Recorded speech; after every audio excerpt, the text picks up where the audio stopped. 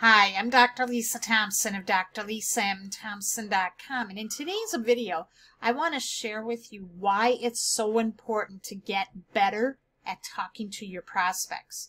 And the reason is that so often we get so focused on the traffic strategies. Oh, if I get more people eyeballing my content, I'm getting better, we need to focus on it, getting more people on our lead capture pages. We need to get more people on my Facebook Lives. We need to get more people looking at my social media status updates, on my emails, getting my emails open.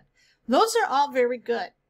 But here's the thing. That's the entry point when you're starting the relationship with your prospect. Because your prospect is going to do business with those who they know, like, and trust. Okay?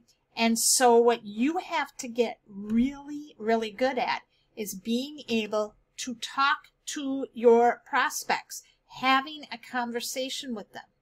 Okay? And this is something that I learned from Zig Ziglar, where he said, you are the assistant buyer. You're not the salesperson. You are the assistant buyer. You are helping them make a decision to solve a problem that they need to have solved.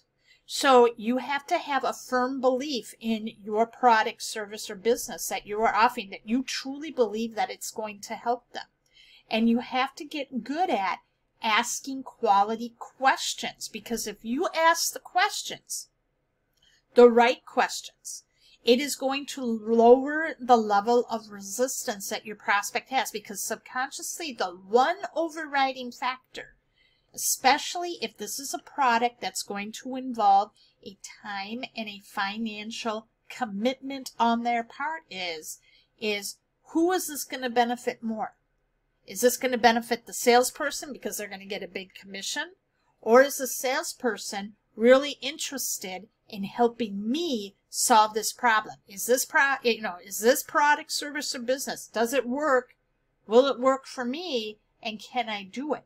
And so that means you've got to be able to build a relationship with your prospects. You've got to know what are the things that they love? What are the things that they fear? What is their biggest desire? And what's their biggest problem and obstacle that is standing in the way between them and what they want? So when you can learn how to follow up and talk with your customers, you're going to, number one, you're going to increase your closing ratio. And number two, you don't need to have so much traffic coming in, because you can spend all that money on traffic and getting more eyeballs. But if you cannot convert those eyeballs into buyers, you're really wasting a lot of money. So my good friend and mentor, Ray Higdon, said, focus on doing the follow-up and talking with these people, because you can suck at sales. You can suck at driving, getting lots of traffic. But if you're good at following up with your prospects, you're talking with them, you are listening to them, you are finding out what their big buttons are, their pain points, and their desires, and you increase your closing ratio, you're going to be successful, because success is in the follow-up. And many people believe that it's the number of leads that you're getting in. And if you're doing like online and you're thinking of that funnel, that first introduction, when you get them on your list, they're raising their hand. So as part of this relationship, what you're doing is you're getting them to say yes and raising their hand to do more with you, with the ultimate objective is to getting them to say yes to either buying your product or joining you on your team. So you have to get good at talking to people, because remember, in this business, in making money, it's an exchange. It's an exchange.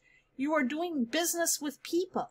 Even when you're online, across the screen from you, there's another person you're talking to. It's a human being. And you have to learn to interact appropriately. When you do that, you're going to see your results improve. Now, did you get value today? If you did, let me know in the comment section. And if you're really struggling with learning how to follow up with your prospects, exactly what to say, how to move them from being interested, wanting to know more, and getting them to say, yes, I want to join you in your business. You need that extra follow-up and closing tips and strategies.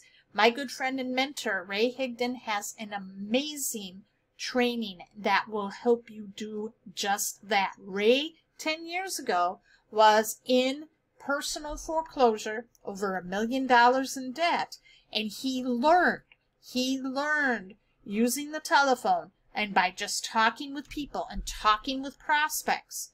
And now today, he is financially free. He's paid off all of his debt.